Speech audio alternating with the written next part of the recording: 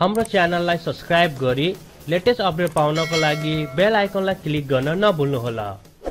यदि तपाई 20,000 भन्दा कम मूल्यको एउटा राम्रो मोबाइल किन्ने विचारमा हुनुहुन्छ भनेपछि यो भिडियो तपाईको लागि हो। यो भिडियोमा हामीले हेर्नेछौँ नेपालमा पाइने टप 5 मोबाइलहरू कुन कुन रहेछन् जुन चाहिँ 20,000 रुपैयाँमा सजिलो तरिकाले नेपाली मार्केटमा प्राप्त गर्न सकिन्छ।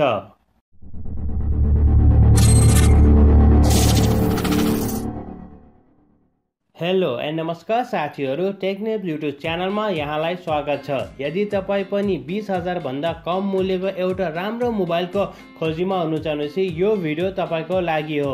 यो भिडियोमा हामीले हेर्नेछौँ नेपालमा पाइने टप 5 यस्ता मोबाइलहरू कुन कुन छन् जुन चाहिँ हामीले 20,000 भन्दा कम मूल्यमा सजिलो तरिकाले नेपाली मार्केटमा प्राप्त गर्न सक्नेछौँ।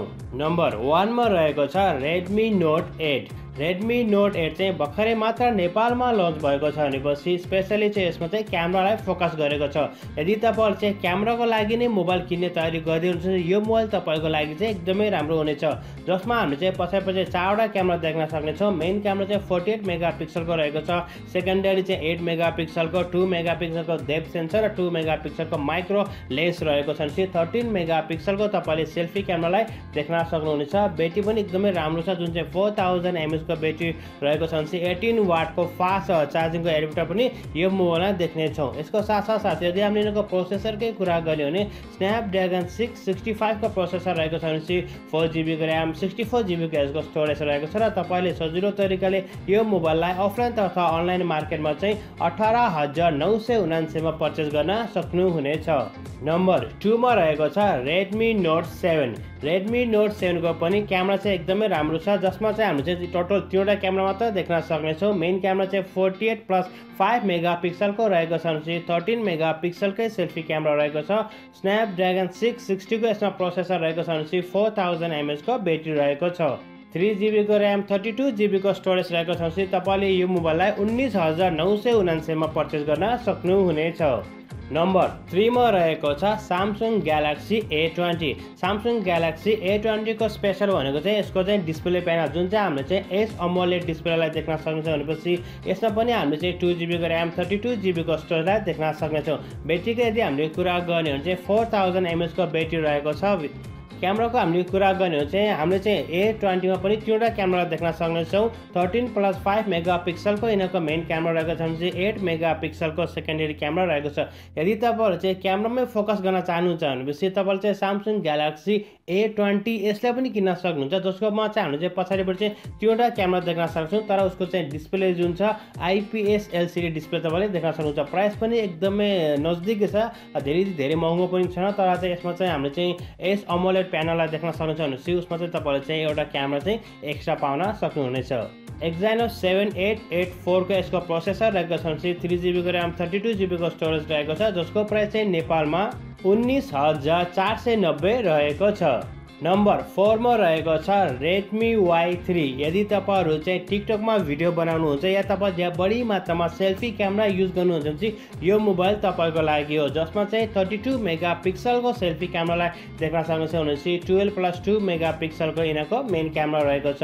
ब्याट्रीमा एकदमै राम्रो छ जुन चाहिँ 4000 mAh को यसको ब्याट्री रहेको छ भने 3GB को र्याम, 32GB को स्टोरेज रहेको छ। प्रोसेसर पनि स्न्यापड्र्यागन को 632 को प्रोसेसर रहेको छ र तपाईले यो मोबाइललाई नेपालमा 17,979 मा परचेज गर्न सक्नुहुन्छ। यदि तपाईहरुले चाहिँ दराजबाट यो मोबाइललाई परचेज गर्नुहुन्छ भने 16,979 रहेको छ।